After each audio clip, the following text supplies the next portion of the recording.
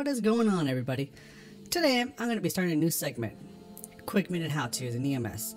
The first episode is going to be Danfoss for the controller AKSM880. I'm going to be answering one of the most frequently asked questions that I get: how to change the sensor type. There's a lot of Danfoss overlays out there right now. So you have old control sensors, CPC sensors, and you want to put a PT1000. In this episode, we're going to show you how to do that. So let's get to it. So first thing you want to do is, looking at the controller, is hit that button all the way to the right, looking like a gear. Then it's going to bring up this menu right here, so you want to go into the control option. From there, refrigeration, to addresses. Yeah, you want to either touch either a relay, see what it's programmed as, normally closed, normally open, what point it is.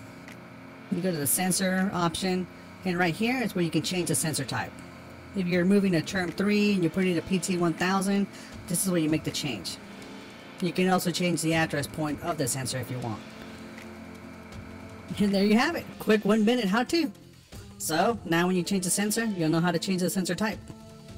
Thank you for watching. Leave a like, subscribe, and if you guys want to see any other videos for EMS how-to, just leave it in the comments. Thank you.